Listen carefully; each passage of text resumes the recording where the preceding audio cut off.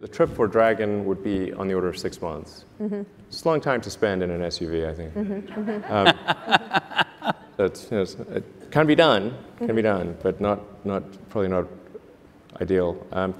And it also doesn't have the capability of getting back to Earth. Right.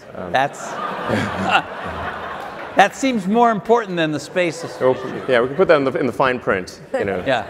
Sorry. Yeah. It's like the side effects in a drug ad. By the way, we cannot get back to Earth. Yeah. Yeah. We saw the movie. We saw what happened. He got back. Yeah. So it was good. I actually enjoyed the movie.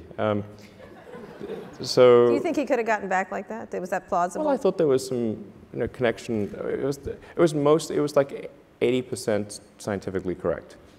Okay. But it did connect a series of improbable events. Such as?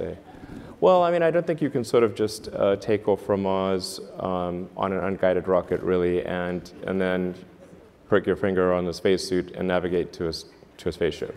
Right? Yeah. Not impossible, just extremely unlikely. So the Sandra Bullock movie. But if you're Matt Damon, maybe? Maybe. You have some mad skills, for sure.